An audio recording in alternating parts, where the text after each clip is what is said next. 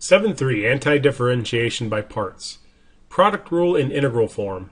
When u and v are differentiable functions of x, the product rule for differentiation tells us that if we take the derivative of the product of two functions, that's equal to the first times the derivative of the second plus the second times derivative of the first. Integrating both sides with respect to x and rearranging leads to the integral equation. We can take the integral of u, that's the integral of this one over here, and we can minus over the v du. And that's equal to the integral of uv minus that over, integral of v du. Well, that's equal to uv right there, minus the integral of v du. When this equation is written in the simpler differential notation, we obtain the following formula.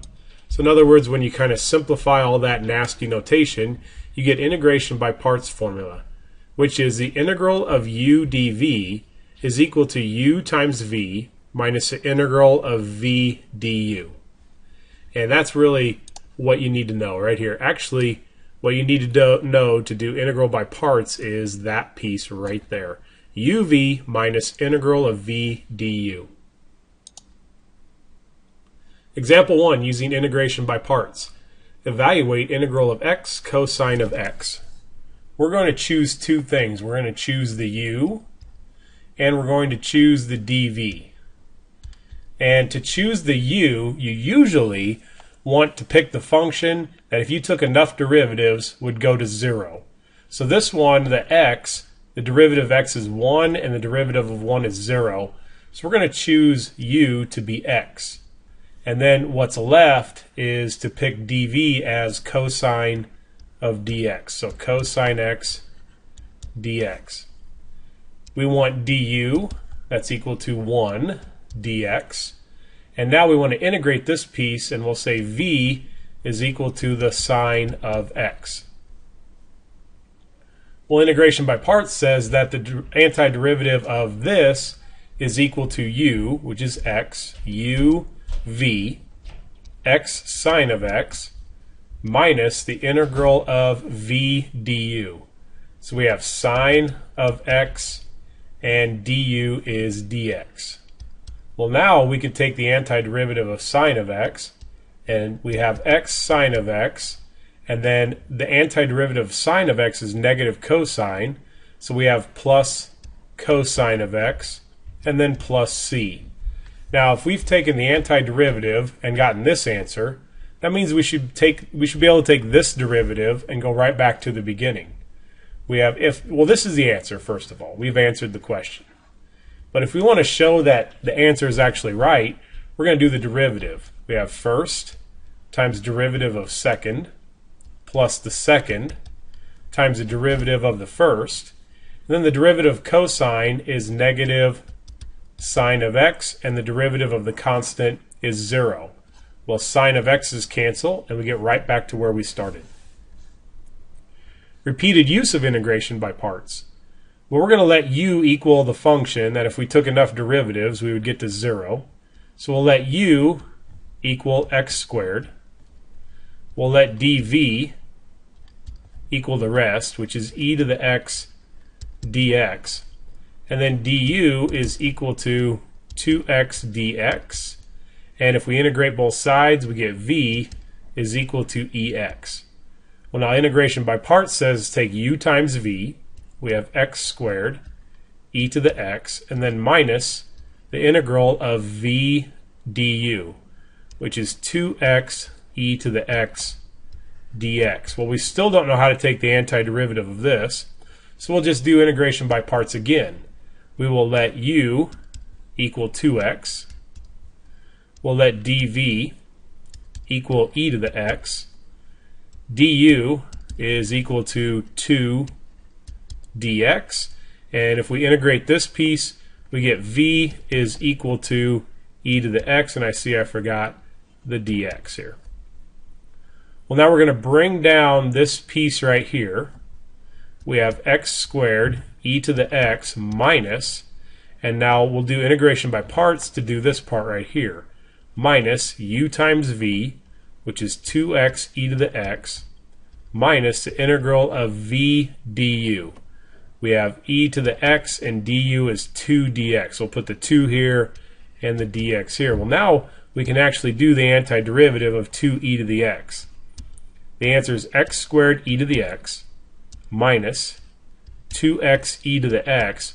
And now if we distribute the negative, this will become plus 2e to the x and then plus c.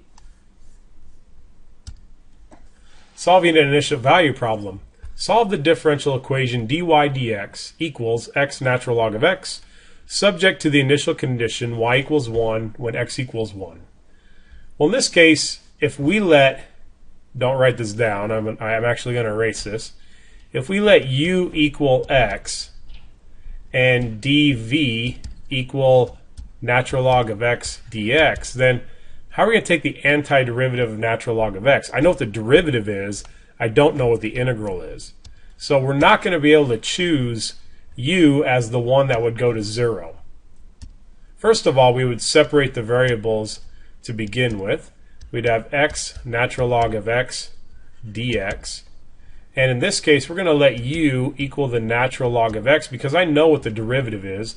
Not real sure what the antiderivative is. We'll let dv equal x dx.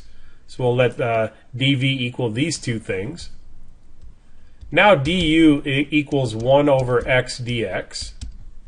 And v is equal to 1/2 x squared. So integration by parts says that y is equal to u times v, which is 1/2 x squared, natural log of x, minus the integral of v du. Well, v is 1/2 x squared, and du is 1 over x dx. And then we have y is equal to 1/2 x squared, natural log of x, minus the integral, we can pull out a 1/2 actually, x squared over x is x dx. Well, now we can finally take the antiderivative. We have y equals 1/2 x squared, natural log of x, minus 1/2 times 1/2 x squared, and then plus c. Well, we have this initial condition.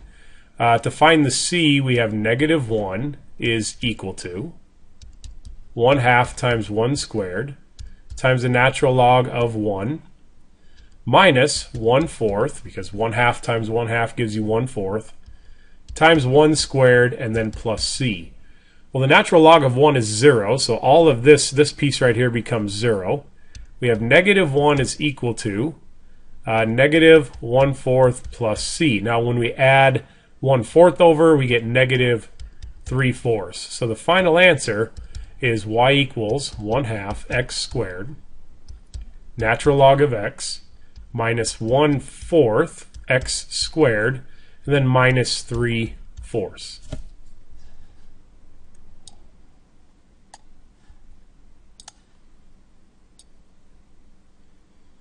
Example 4, solving for the unknown integral.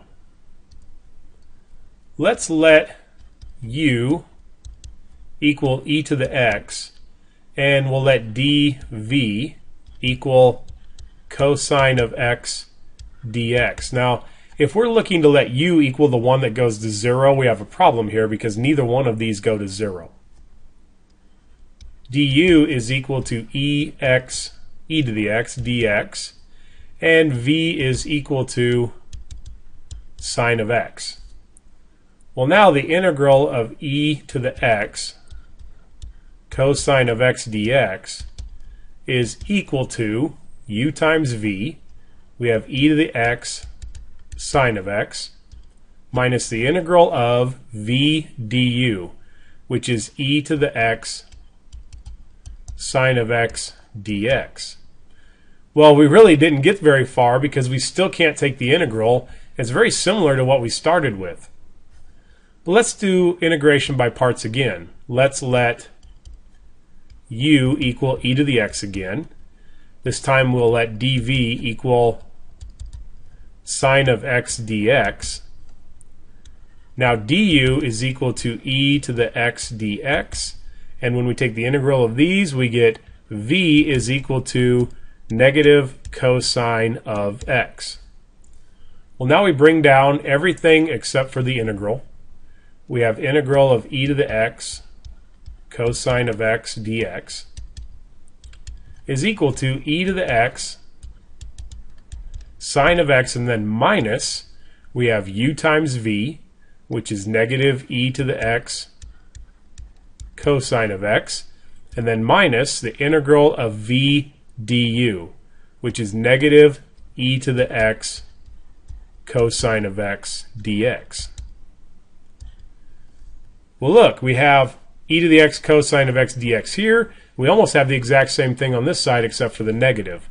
Let's kind of clean up these negative signs. We have e to the x cosine of x dx is equal to e to the x sine of x plus e to the x cosine of x, and then minus minus minus, which will be minus integral of e to the x cosine of x dx. Well, look, we have this is integral of e to the x cosine x, and this is the same thing. So here's what we're going to do now. We're going to add the integral of e to the x cosine of x to both sides. So we'll add integral e to the x cosine of x dx. And now on this left side we have two of these. We have 2 integral of e to the x cosine of x dx, and that's equal to e to the x sine of x plus e to the x cosine of x. And now to solve what we're trying to solve for, we just have to multiply both sides by 1/2. So the final answer, the integral that we wanted to find in the first place, is equal to 1/2. Actually, we can do e to the x over 2 times sine of x plus cosine of x, and then plus c. Example 5, using tabular integration. Evaluate x squared e to the x dx. Well, we certainly could do integration by parts by picking a u and picking a v, but when you have a function that if you take the derivative enough times it goes to 0, we can use what's called tabular. And we set up 2 columns. We set up one column for the derivative, and we set up one column for the integration. We start out with x squared, then we take the derivative, which is 2x. Derivative of that is 2. The derivative of that is 0, and once you hit 0, you stop.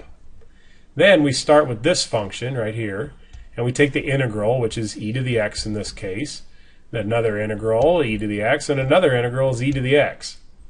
Then we start drawing little diagonals. So we go from the top, the first row to the left, and down to the second row on the right. And then we keep drawing diagonals like this, and we're pairing these up. Then we start with a plus, always start with plus, then a minus, and then a plus, and we would keep alternating if there was more derivatives and more integrals. Well, the answer is positive x squared e to the x. You don't really need the positive, I suppose. X squared e to the x, and then minus 2x e to the x, and that's from this 2x here and this ex, and then plus 2e to the x. So plus 2e to the x, and then plus c. Using tabular integration. Well, we have a function that if we took the derivatives enough times, it would go to 0. So we have the dx, the derivative column, and then we have the integral column. We start with x to the third, then 3x squared, then 6x, and then 6, and then finally 0, and that's where we stop. On the integral side, we have sine of x. The antiderivative of sine of x is negative cosine of x. The integral of that is negative sine of x, and then we have cosine of x, and finally we have sine of x, and we'd get right back to where we started. Well, now we draw the diagonals. Another diagonal, and finally the last one. and then we go plus, minus, plus, minus. So we always start with a plus, and then it alternates. So here's the answer. We have negative x to the third cosine of x, negative x to the third cosine of x, and then plus, because we have negative and negative, plus 3x squared sine of x, and then plus 6x cosine of x, and then finally minus 6 sine of x. So minus 6 sine of x, and then plus c. Antidifferentiating natural log of x. Well, we're going to let u equal the natural log of x, and then we have to let dv equal to just dx. And we take care of natural log of x, we take care of dx. Well, dv equals 1 over x, and then dx. And then if we integrate this side, we get v equals x.